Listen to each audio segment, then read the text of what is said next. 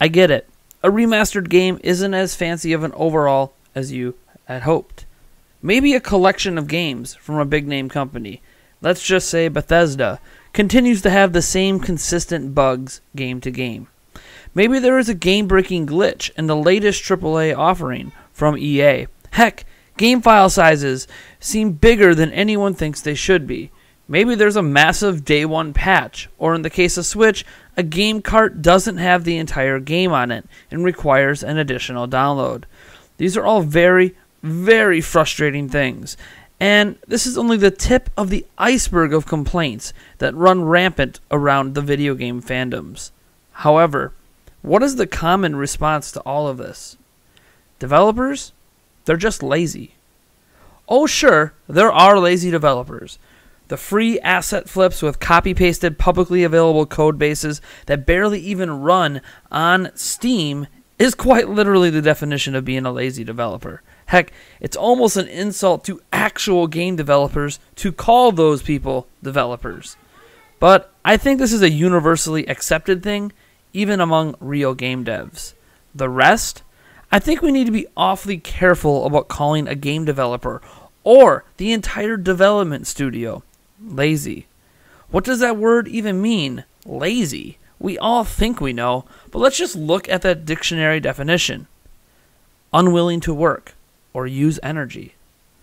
This week, I've seen some Nintendo fans in particular call Rockstar developers lazy. Why is that?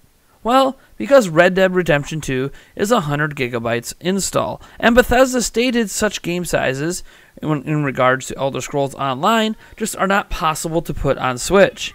I mean, clearly, if Breath of the Wild can be 12 gigabytes, Rockstar is just lazy bastards twiddling their thumbs with a 100 gigabyte beast.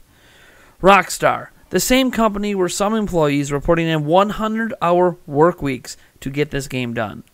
Maybe if they weren't lazy, they wouldn't need to put in 100-hour work weeks, right? Look! Evidence! Reality is, if a gamer says a developer is lazy, 99% of the time it's because that gamer doesn't actually know anything about game development. They draw straw man comparisons of games that are fundamentally made entirely different as justifications on why said game shouldn't have this one problem. Here, let me give you a small taste of game development talk. Real talk. This comes from a person who does graphic programming in video games, and is just the very beginning of explaining how, from a game development standpoint, that mirrors work and are made possible in video games. And yeah, those are the things we use every day in real life. Fill rate is how fast your GPU can calculate pixel values. At its simplest, it's a factor of how many pixels you draw on the screen, multiplied by the complexity of the fragment shader, and all the factors that go into that, like texture fetches, texture cache performance, etc. It's also often the biggest factor in GPU performance. Adding a few operations to your fragment shaders slows it down by a multiple of how many pixels use that shader. For deferred shading engine, like what is used in Stalker and newer Unreal Engine games, this is pretty much a factor of how many pixels are being affected by how many lights, in addition to base rendering costs that doesn't fluctuate too much. Pixels drawing on top of already drawn pixels is minimized, and you hopefully end up drawing each pixel on the screen once, plus the lights, which are drawn after the objects. For forward rendering systems, you might have the objects drawing over pixels that have already been rendered, effectively causing the time spent on those already rendered pixels to be wasted. Forward rendering is often considered the drawing of models to the screen and doing somewhat costly queries to the scene graph to see what light effects and objects before rendering.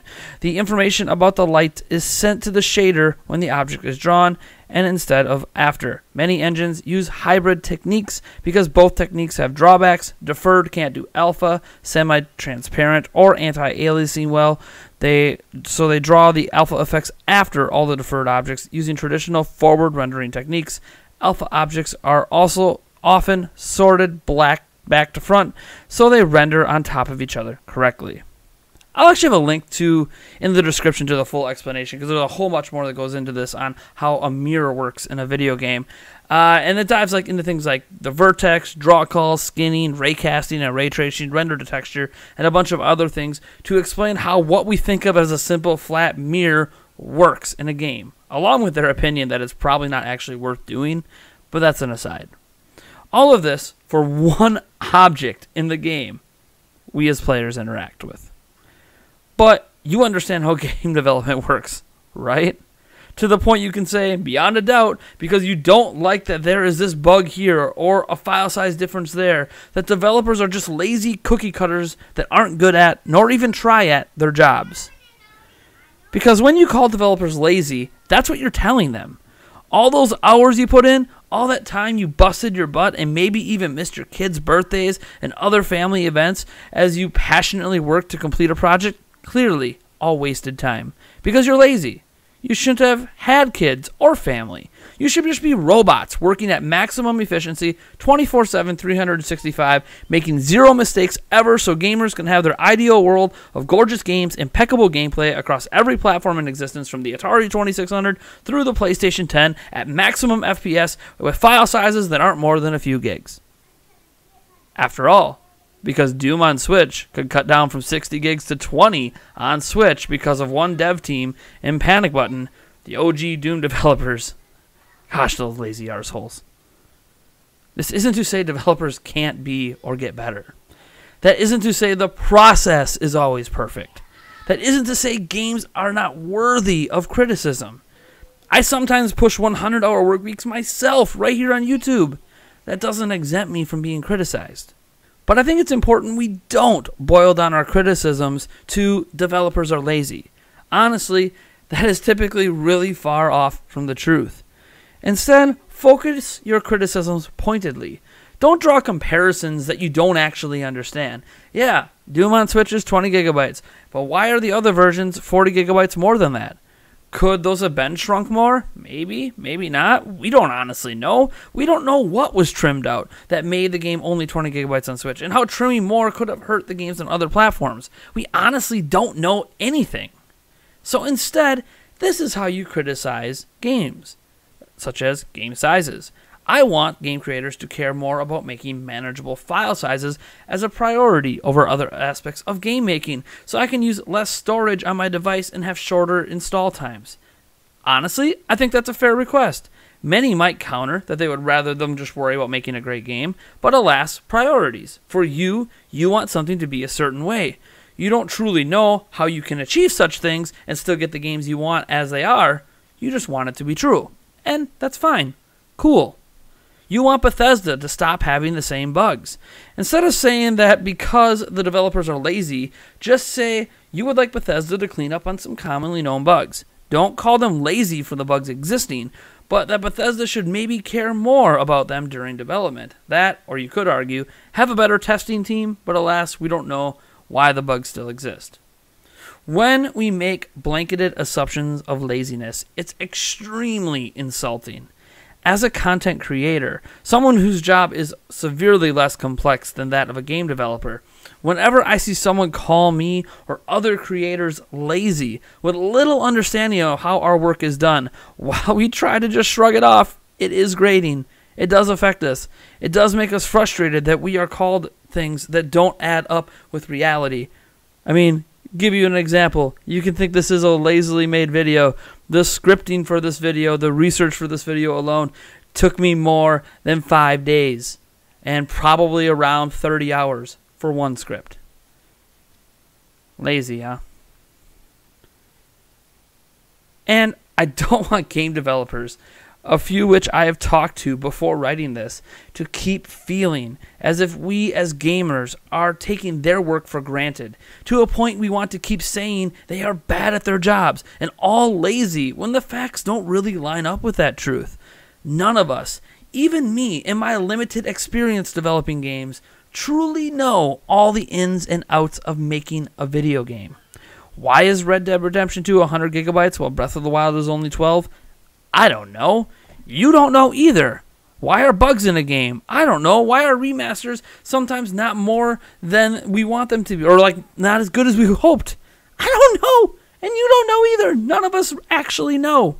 Instead of making blanketed insult-like assumptions, let's instead just let game makers know what we desire. And then ultimately, it's up to them to decide if those desires line up with their own. These are their creations. Remember that, not ours. So we can be critical, we can demand better, but don't assume where the fault lies. What's to blame? How we know better without any actual experience and know-how in the field. I have a great appreciation for this medium and those that entertain me with their masterpieces time and time again, year in and year out. Nothing is ever perfect or even ideal. But let's not forget why we game, and let's not forget to show the proper respect to those that are enabling us to do so, even if things aren't exactly the way you want them to be. I am Nathaniel Rufflejantz from Nintendo Prime, and I want to thank you guys for tuning in to this week's op-ed editorial. This editorial was made possible by all of our patrons over on patreon.com/Nintendo Prime. This is a fully fan-funded ordeal, and I want to thank you guys for that support. Also, we are giving away a Super Smash Bros. Ultimate Switch Bundle down in the description. There's a Gleam.io link for those that want to enter. And hey, if you really want to help spread this video around to as many people as possible, hit that like button. It is now part of YouTube's algorithm that the more likes a video gets, the more of the subscribers of the channel it actually gives notifications to. I know, kind of a crazy system, but it is what it is. And hey, if you end up disliking the video, if you have something you want to criticize about the video, you feel like I'm wrong on certain aspects, and you have some facts and some information to back yourself up, go down to the comment section and let me know. I do think this is an important conversation we continue to have about the way we criticize video games and the way we're trying to tell or hopefully have developers understand we want to be better about this video game industry instead of just grading on them, continually bashing them over stuff that we just can't comprehend because we don't need to comprehend it. Or maybe can't's the wrong word. Don't comprehend, don't know about, just don't have the information in front of our fingertips. I don't know. But I'll catch you guys in the next one.